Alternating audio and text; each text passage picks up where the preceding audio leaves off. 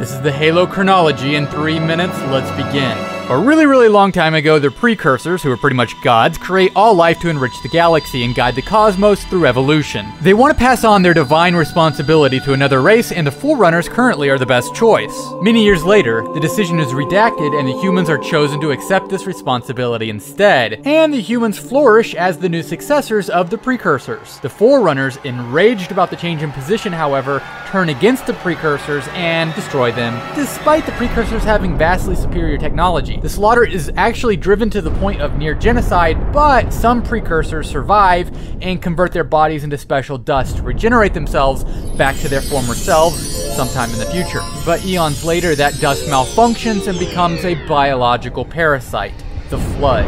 Humans are infected and the outbreak begins. They fight the Flood by glassing their own infected planets. Worlds are completely destroyed, forcing the humans to retreat to Forerunner territory, sparking the Human-Forerunner War. The humans are forced to fight on two fronts at once, the Forerunners on one side and the Flood on the other. They're able to fend off the Flood, but the Forerunners annihilate the humans, destroying tens of thousands of their planets and banishing them to Earth. But then the Flood returns in full force and jeopardizes Forerunner worlds. So the Forerunners construct Halo rings, capable of eradicating all sentient life within an enormous radius to cut off the Flood's food supply, stopping their infection thereafter. They also save DNA samples of all different life forms so that life can resume after a Halo ring activation. The Forerunner Flood War continues until the Flood engulfs everything.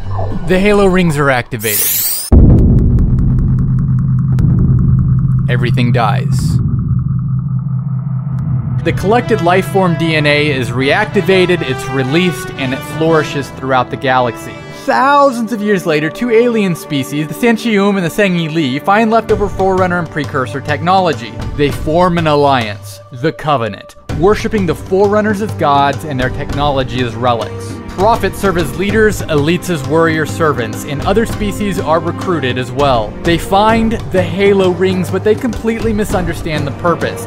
They believe the rings will bring them salvation, when in reality, obviously, they just kill everything. And then they discover humanity. The prophets find out that the humans are actually directly related to the Forerunners, and so they reason, oh man, if these elites find out, it'd mean that Forerunners are actually not gods, but they're just really old aliens. And so the religion would fall apart and the prophets would lose power. So in order to cover this up, the prophets declare war against humanity as a threat against the Covenant's quest. Their attack begins the Human-Covenant War. And over time, the elites begin to figure it out anyways. The prophets are a bunch of fucking liars, so they team up with the brutes instead. So they team up with the humans, destroy the Covenant, kill the prophets, activate a partially finished Halo ring, which by the way destroys a shit ton of Forerunner technology, and eradicate the remainder of the Flood infection.